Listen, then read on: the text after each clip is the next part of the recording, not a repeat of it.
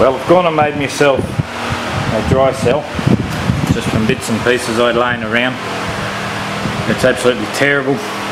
The MMW is about 3.3, so a very inefficient cell. It only has 5 plates in it, it's very thin. I only have a 1mm spacing between the plates,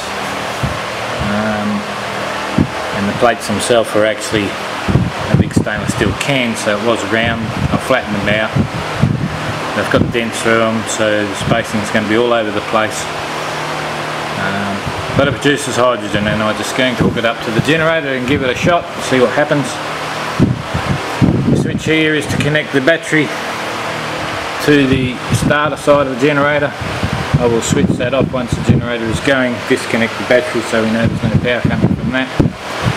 The switch here is to fire up the cell. So our first run we're going to use without the cell, nothing hooked up, just a free run, motor free running. We're going to time how long it takes to use the fuel from the top ring down to the bottom ring.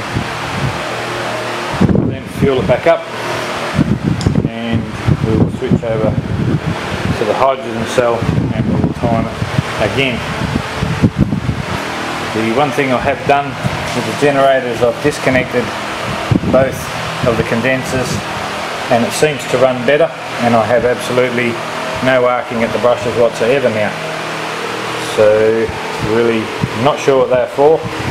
May have been just to smooth it out a little bit, so I might be getting even more high voltage pulses and that going through the cell than I had before. Now SD wanted to have a look in the little magic box. He must have missed the first video.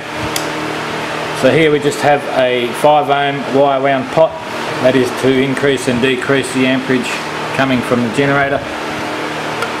We have a big heavy wound inductor, just a single wire that goes through to a second inductor which also acts as a magnetic switch, and once the generator fires up, this pulls in and connects the circuit to the charge.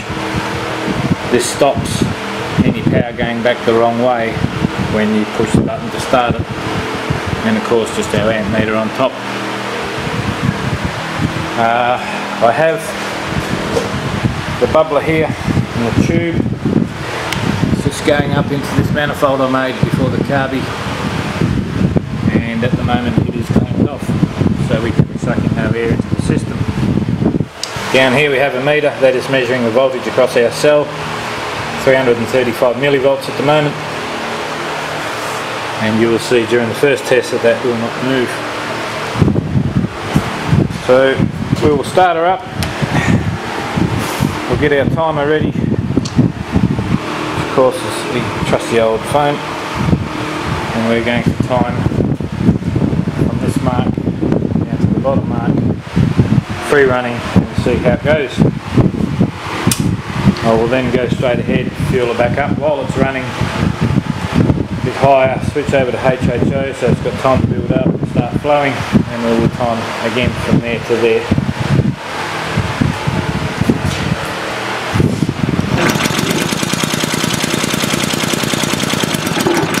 If we turn the motor on first.